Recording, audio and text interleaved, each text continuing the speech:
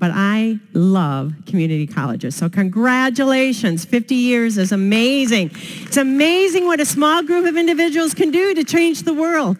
Think of all the lives that have been changed.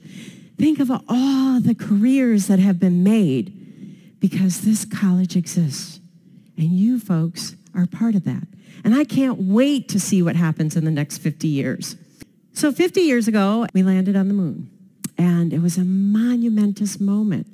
Now, I had the privilege of actually sitting at a dinner with astronaut Jim Lovell. And that was a pretty amazing dinner.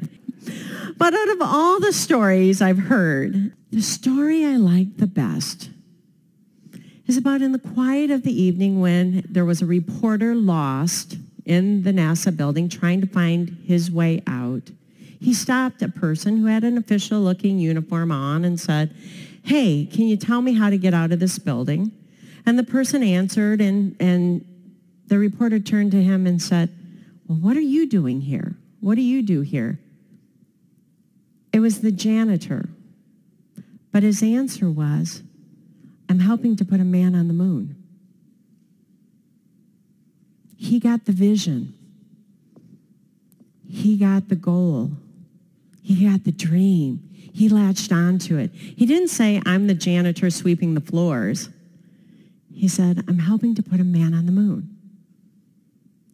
What will your role be in the next 50 years with Pima Community College?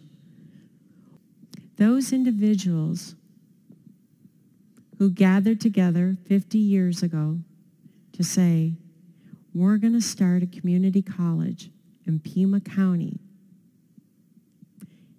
didn't see all the obstacles, didn't see all the impediments, didn't see all the problems. What they saw were the possibilities.